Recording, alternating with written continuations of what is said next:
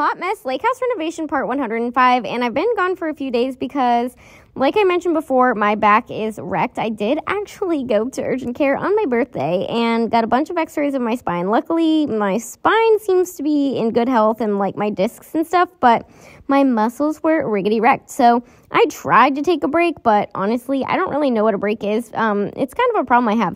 So I've decided, you know what, I'm going to hop back into it, even though my back still hurts, in a less intense project. So I cut all the trim to trim out these Billy bookcases that I'm going to be using in my closet for shoes. And I'm trimming them out just because I think it makes it look way more built-in and custom and, like, bougie. And I'm using some painter's tape to hold everything in place while I nail it on. I am using my smaller nailer, which I really like because the holes don't need to be like as big, and then it doesn't freak my dogs out because it's a little bit more quiet. Then we swapped out the light, and oh my gosh, are we actually going to finish the project? I don't know.